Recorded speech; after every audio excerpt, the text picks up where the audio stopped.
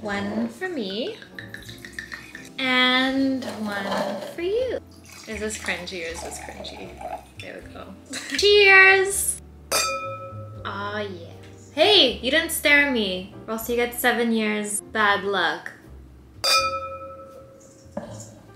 Okay, all jokes aside, Merry Christmas, you guys. Merry Christmas Eve. So I thought to be a little bit more festive on the channel, I would do a little Christmas Eve mukbang. I wanted to post this for any of you guys that are having Christmas alone, or if you don't have your Christmas dinner on Christmas Eve and you meet up with your family on Christmas Day, then you can just spend it with me. So I'm gonna be eating a very non-traditional Christmas Eve dinner because I'm actually eating this the day before Christmas Eve. I mean, I live alone, I can do whatever I want, but I like to have a traditional Christmas dinner. I'm gonna be eating some McDonald's. So I got some fries. I actually got myself 2 things of fries because I was feeling like I was gonna be really hungry. I ate them on the way here. I got some veggie dippers, vegetable deluxe burger, and some cheese melts. And I got a lot of dips. I got sweet and sour, sweet and sour, sweet and sour, sweet and sour, sweet and sour. Oh my god, they gave me so many. Usually they give you nothing and then it makes you not want to eat it anymore. Plus, I got a tangy dipping sauce for the melts. This looks so good. Mmm. Oh. These are weird. These are the cheese melt dippers. What it looks like, it has Kellogg flakes on it. Can you guys see that? And of course, me frites. My frites. Mmm. That's a weird fry. It has green on it. I love this camera that you can just, you don't have to do the beauty YouTuber thing where you go like this, it just automatically focus. Watch it keep me out of focus the whole time now that I said that. Oh, you know what I should put on? My Christmas hat. Okay, let's start the mukbang. Where's my phone? Oh, there it is. So I'm gonna go through and just like talk about things that you guys asked me on Instagram. So thank you guys for sending those in. Before I get started, I just wanna try these Kellogg flake mozzarella sticks.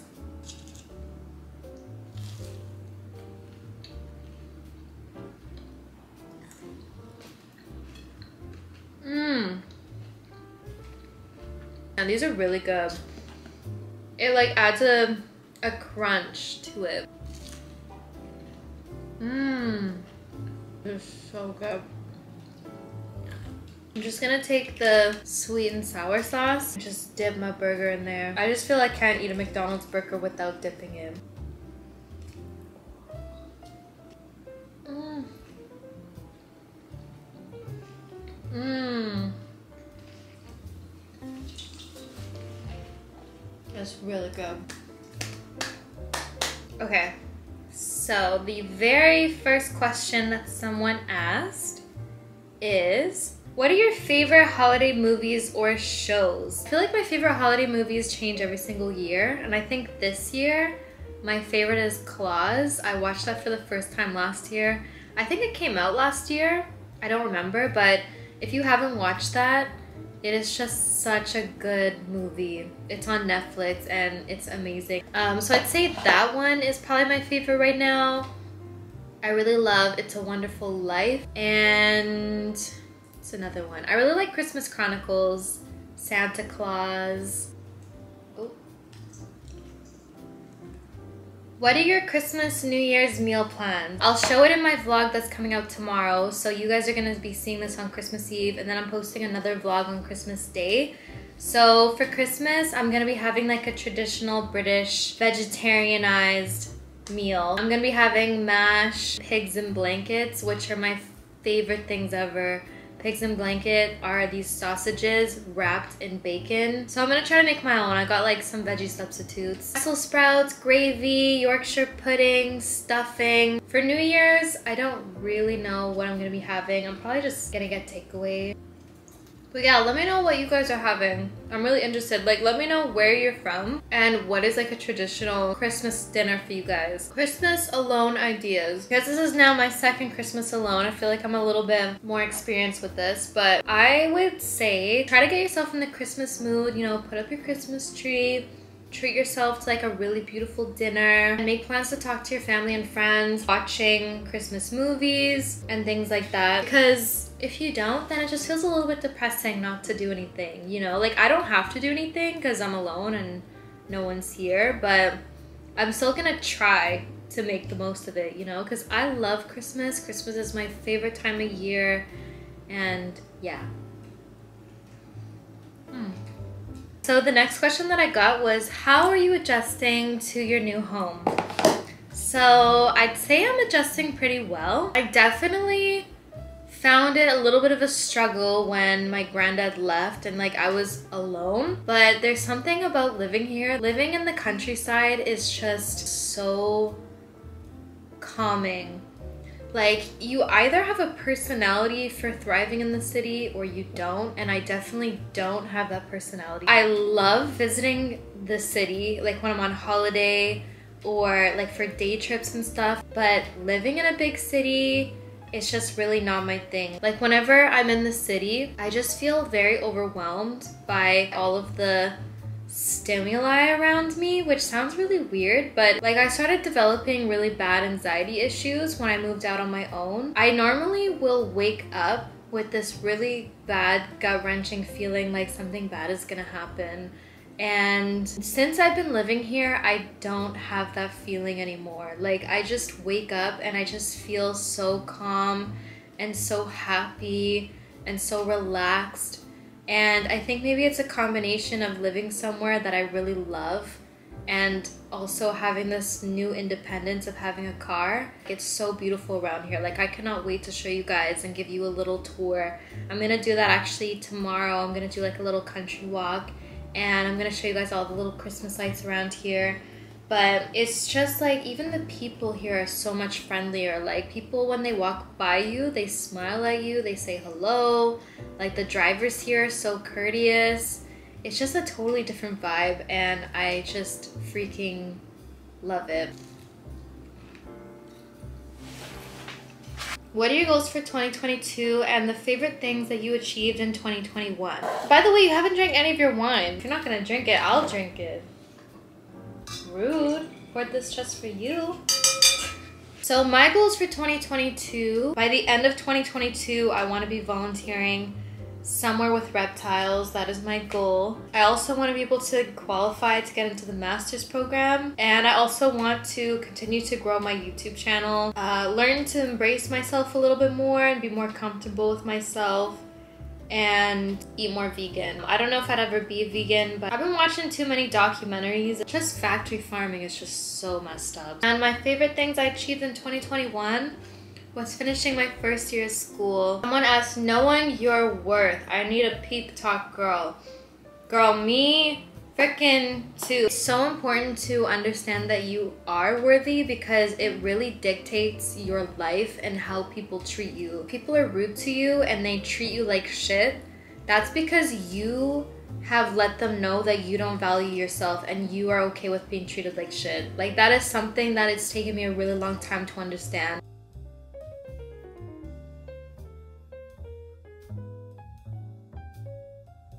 Thing is when you carry yourself knowing that you're worthy of being treated a certain way and you create boundaries, people can instinctively pick up on it and they will not push or test you. You know what I mean? Because if people can sense that you're kind of wishy-washy, even good people that don't that don't mean to walk all over you, it's just like a natural thing where people will test how far they can push someone, or test how far they can ask for help, or do you know what I mean? Not everyone is like that, but most people are. I think it's important to remember, no matter what position they are in life, if they're a CEO, a billionaire, a garbage man, a post office delivery person, everyone is the same. No one is better than anyone. No one knows more than you. I mean, that's not what I said. Obviously, some people know more than you at certain things, but like, people aren't better than you.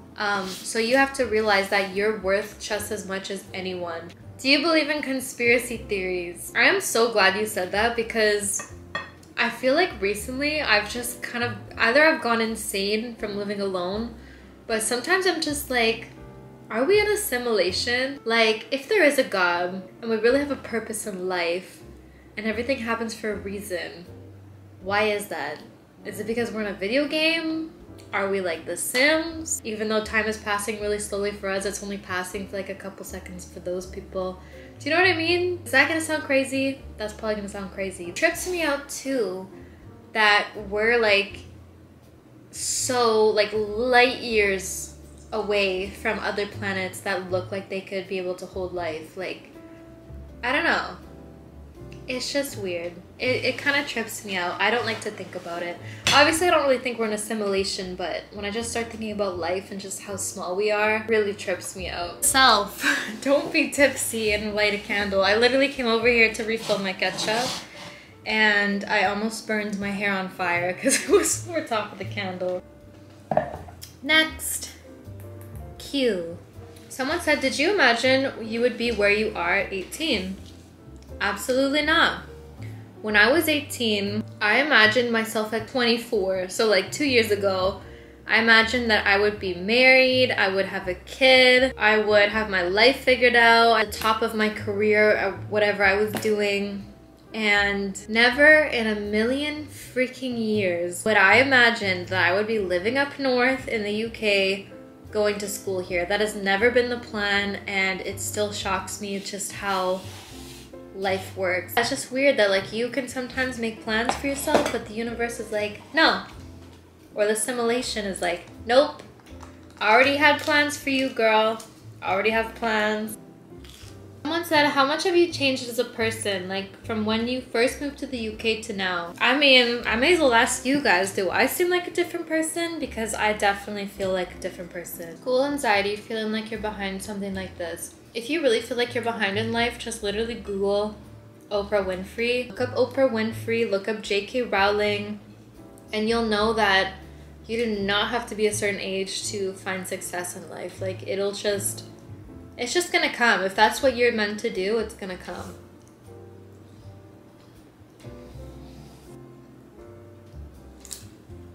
Someone said, was it hard to drive on the opposite side of the road? Yes. It is like so weird. It's not weird being on the left side of the road, but being on the right side of the car, like having the steering wheel being on the right side rather than the left, because when you're on the right side, you have to position yourself differently on the road, which kind of just trips me out. Because normally when I drive, I center myself to the left, like a little bit to the middle, but to the left. But when I'm driving in England, I have to position myself in the middle, but to the right, and it just like trips me out. Like sometimes I feel like I'm gonna accidentally smash into the side of the road because I'm just used to being on the left side of the lane. Do you know what I mean? I tried to tell my grandparents about it, but they're like, I don't understand. Who are some of your favorite musical artists right now? Beyonce forever, Ariana Grande forever, Nicki Minaj forever. I'm really loving Adele. I normally do not like slow music like that, but I just literally love her new album. I just think it's amazing. Ooh, this is a good question. Were you ever scared of snakes before working with them? Yes. I'm gonna tell you guys a little secret that I've never wanted to admit, but I was scared when I first started volunteering at the reptile rescue because snakes are so, when you don't know anything about them, they can seem very unpredictable because they're literally these little noodles with a head and they don't have eyelids, so they don't blink. So all of their body language comes from the way they position themselves or the way their tongue flicks. And when you don't really know snakes that well, it can be very overwhelming, and it differs from species to species.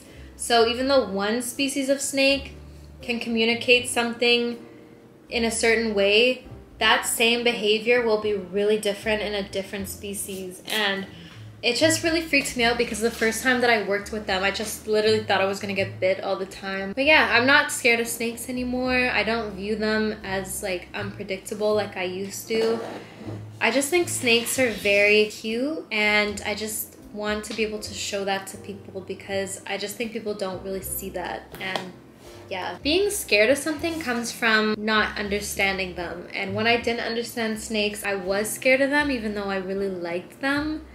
But like and especially when I got bit, like actually got bit, I was a little bit nervous afterwards. But now I'm really confident in my ability to read snakes and I'm not scared of them anymore. Same with Carl's food. Girl, I was so scared of feeding Carl bugs. Like the bugs that I feed Carl used to disgust me so much. But since I've had them, like they're not scary to me anymore. And like they're actually kind of cute in their own way.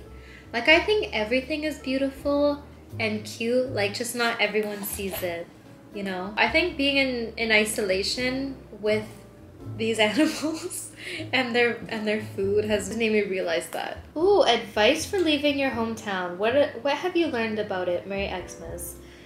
Okay, advice. That's really, really hard. I don't know how to answer that question. I just know that like some people love where they're born and then other people just don't. Like I just have always had that adventurous streak in me where I just wanted to get out of Vancouver. I wanted to explore the world. Whereas some people are really comfortable with where they live and they don't want to. So I think if you're one of those people that has that wanderlust and you really need to get out, you need to try it. Like get a year visa or working holiday visa somewhere and just like try it. And yeah, love life updates. Nope, nothing going on here, girl. Nothing going on here. So I think that is all the questions that I have. I've completely finished my food. I haven't even had my Coca-Cola. I've been too busy drinking my wine. Ew, who says Coca-Cola? Did I just say Coca-Cola? I need a dessert. Hold up. So I'm gonna have a Christmassy dessert and I'm gonna have this Cadbury mini Yule logs. These are so good. I think this is the thing that I tried to make tipsy a couple Christmases ago. They're actually really freaking good. But yeah, I guess I'm gonna end the video here because I need to put Carl to bed. It's 8 o'clock. I need to start editing this video so that you guys see it tomorrow for Christmas Eve. I hope you enjoyed hanging out with me for Christmas Eve. I hope that whatever you plan to do, you just get everything that you ever dreamed of. You'll get it and you deserve it, you know? We've all been going through a lot these last 2 years and I just can't wait for like our Gatsby era to start, you know? When the pandemic's over and we just go crazy and just go partying. I'm gonna knock on wood because I'm really gonna jinx it for us. But I'm hoping that that time comes where we don't have to worry about the pandemic and we can just live and chill. But yeah, anyways, I love you guys and I will see you tomorrow for my last Vlogmas. Bye!